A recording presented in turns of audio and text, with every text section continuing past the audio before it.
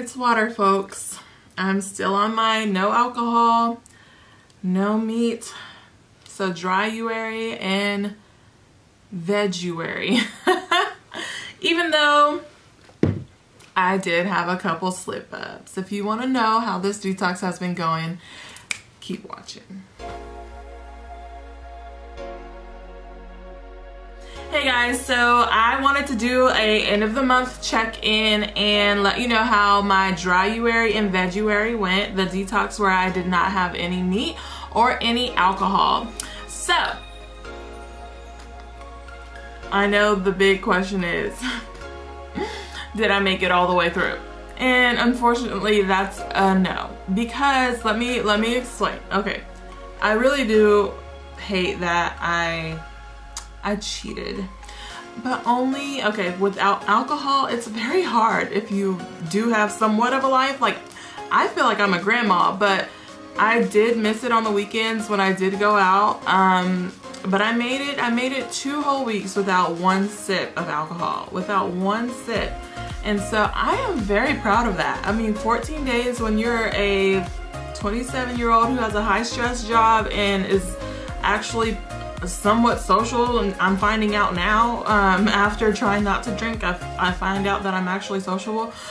So I think 14 days with no alcohol was great, and I honestly feel that if I were to do it again, if I were to do a detox or a cleanse again, it would just be for 2 weeks versus a whole month, because in 2 weeks, honestly, in a week, I felt the difference of not having any meat and not having any alcohol. I felt more, I just noticed the changes in my body. So I feel like if you were just looking to get it out of your system and to feel the difference that your body was working differently and absorb things differently and that sort of thing, you really only need 2 weeks, because anything that has happened in those first 2 weeks, you know. A lot of people are thinking that I was doing no meat to really do the weight loss, which I do want benefits from weight loss, but that wasn't the sole goal. I've been noticing lately before the new year that I was just like feeling really like heavy and miserable when I would eat a meal that had a lot of meat in it, and I knew that I just wanted to focus on vegetables for a while. So that's why I really did it, and I'm feeling good. I'm feeling very clear-minded. The energy definitely went down at first, but it went back up because the first week I let myself again eat anything except for meat, which means I was eating carbs, bread, noodles, sugars, and those things gave me that spike in energy, because carbs are supposed to be for energy, but because if you were like me and try to limit those, your body is supposed to learn how to use fat for energy. And since like I was doing mostly veggies and fruits, it was like back to lower fat but higher carbs. So it went back to what it knew, and I did have energy more, but I do notice, like, if I did not eat the protein, the energy from the carbs did not stay long, and the feeling of being full did not stay long. Also, when I ate a lot, because I did eat a lot that first week, I would get full, but I wouldn't get miserable like you do when you eat meat. So when I like would eat a big meal with meat involved, I literally felt miserable. I felt like I just wanted to throw up. But with veggies, I would eat a lot and I would feel full, and I would stop eating and I would be full for like 10 minutes. And it wasn't ever a miserable, I want to throw up full. It was just like a regular full. And I liked that, because I really felt like that's how it should be. So I like that aspect. You're very regular if you have any digestion issues. I never have. I've always been somewhat regular, but I'm extra regular now when it comes to that. TMI, I know, but hey, we're having the talk. And in regards to anything else, I just felt like really focused and really like clear-minded, and I think that has to do with the alcohol, because I'm somewhat of a lightweight. So even though, yes, I'm only having 1 or 2 glasses, I would still be completely buzzed or tipsy. So I think not having that has helped a lot when it came to getting up, doing the work, not getting so much stressed at work because I was able to be highly productive. I've been in the gym more. I started off slowly, but I've been having perfect weeks, hitting my at least minimum of 4 times in the gym a week since week 1. And then going up since then. So that's been good. And I haven't honestly felt the need to weigh myself because I have just felt better. And that was the goal of this month, is really just to feel better. And at the end of the month, I might, you know, on the 31st or February 1, I might go ahead and weigh myself to see if anything actually shed it off. But I just feel better, and that was the initial goal. If I lose any inches or pounds, I lose inches so much easier than I lose pounds. So that's number 1 reason why I don't weigh myself often. But I will, you know, measure myself and see if any changes have happened.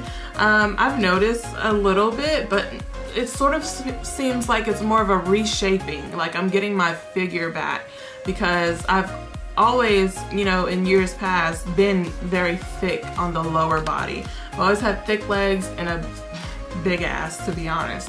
But my upper body, my stomach was usually always flat, and my boobs were like a good D cup, which I loved. But when I gained all this weight, it's been mostly upper body, which I'm not used to. So I've gotten a little belly, and my boobs are not a D cup, but I'm thinking a double or whatever's after a double D. And I'm not so much feeling it because I feel like huge boobs make you just look bigger than you are. So hopefully when I lose weight, they'll go back down and I'll get my supple D cups back. We'll see, but either way we'll make it work, and we just got to keep going at it. I suggest the Detox for anybody looking to, you know, vegetarian recipes. I made this awesome veggie lasagna when I was eating noodles. After the noodles, I've just been eating more salads. I've been having more soups. Like I've been making tomato soup, broccoli, rice, and not broccoli. Well, I did have rice in the first week too, but I've limited that down. So just like broccoli and cheese soup. What else do I eat? I'm trying to limit the potatoes. I've gotten down to like red potatoes only like maybe once a week or something if I'm feeling extra hungry.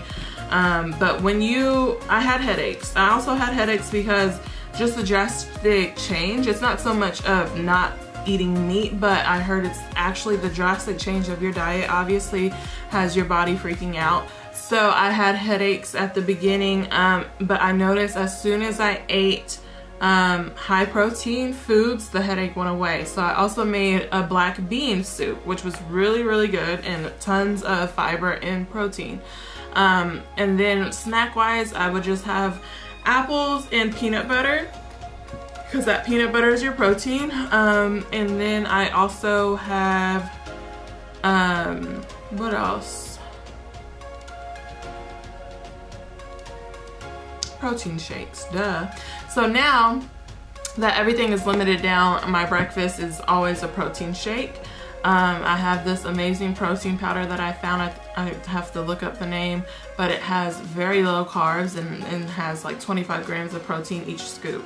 So I have that. Halo Top is a protein-based ice cream, so I still get the sweet tooth fulfilled without having too much of other stuff.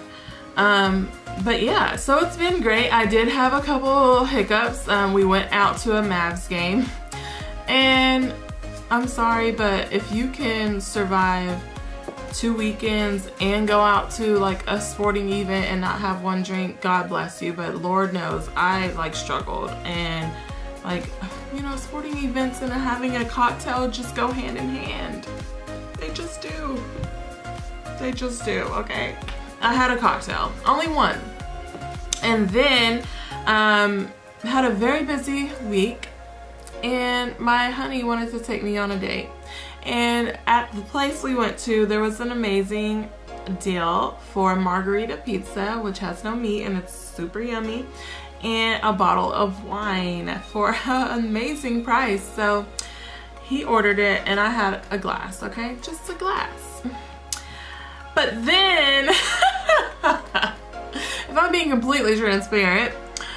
Then we went to church, went to a movie, and the movie theater had a bar, but I resisted the movie theater. But then my dad wanted to go watch the football game, the Saints versus the Rams, the championship, and we went to a nice little happy hour.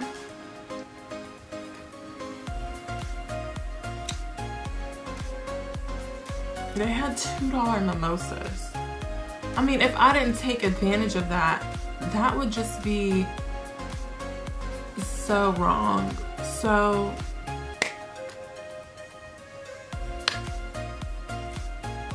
sorry, not sorry. I told you, after the 2 weeks, I literally felt re-cleansed, rejuvenated, all that good stuff. So I honestly feel that I met the goal I was trying to achieve. So we'll just leave that there. So yeah, thanks for watching. If you have any questions, leave them down below. Did you do a detox in January? Let me know. Let me know what you did, your results. I want to know what else I can do to like get my insides healthy. Probiotics, apple cider vinegar, turmeric. I'm aware of all of those good things and I've taken advantage of them. What else do you have for me? I need to know. I want a good multivitamin. If you have any suggestions, leave them down below. I was doing the gummies. I know I'm a big kid. My mom told me that they are not effective, so I stopped doing them. But I don't want to swallow a horse pill every day. So if you have a good multivitamin that doesn't taste like crap and make you burp crap that stinks or makes you choke every time you try to take it, please let me know down below. I would highly appreciate it. Thanks for watching. Like and subscribe. I'll be doing more videos of just us chatting, as well as finally getting into the DIY stuff that I do. I know it's been a long promise, but it's finally coming because I'm getting ready for my engagement party.